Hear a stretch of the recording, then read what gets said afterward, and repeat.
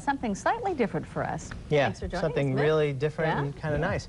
Well, tonight we go back into film history to look at some classics. This weekend, two of San Francisco's great revival houses, the Castro Theater and the Roxie Cinema, are launching strong programs. First up is something you've probably heard about so much that you're dizzy already. You like that? It's a newly restored print of Alfred Hitchcock's Vertigo.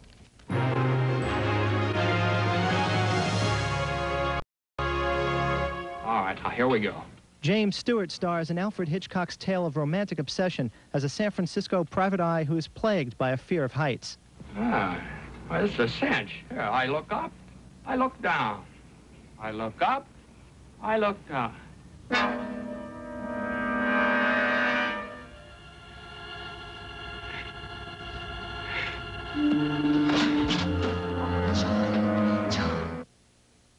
Now, if you watch real closely, you might recognize some locations in Vertigo. That's Kim Novak there, who just went into the water. Stewart gets dizzy and falls for her in a big way, too.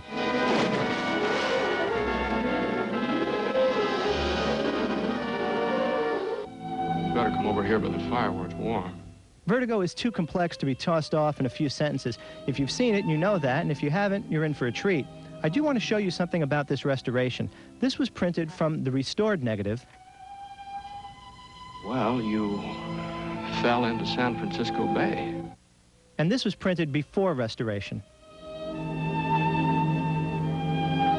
not doing it. What happened? Well, you fell into San Francisco Bay. But if you saw Vertigo 10 or 12 years ago from a print made before that negative went bad, you know that it looked great then too. So this restoration is a good thing, but it isn't the once-in-a-generation occasion that it's being cracked up to be.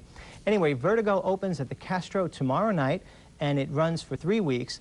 The other revival is at the Roxie Cinema. I mentioned this earlier in the week, but it bears repeating. This is a 3-day festival devoted to film history's best-kept secret, a great American director named Monta Bell. Make no mistake, this festival of Bell films is the most important revival, not just this week, but of 1996. It features some of the best silent films you'll ever see. This is Upstage from 1926. Oh, please have a little pity. And it also features the deliriously nasty talkie Downstairs with John Gilbert as a slick opportunist.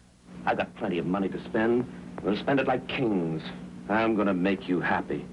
That's so big money. Well, what do you care? I'm going to spend it on you. What really excites me about this Bell Festival is that it's a true revival, and as in bringing back something from the dead. These are movies that nobody's seen. They turn out to be wonderful. I was there. I saw After Midnight today, and it's not elitist or nostalgic. It's just great movies. Oh, they both look like And I love the Hitchcock. worth making the trip. And the Hitchcock yeah. is great too. But next week. Yeah. All right. Thank you.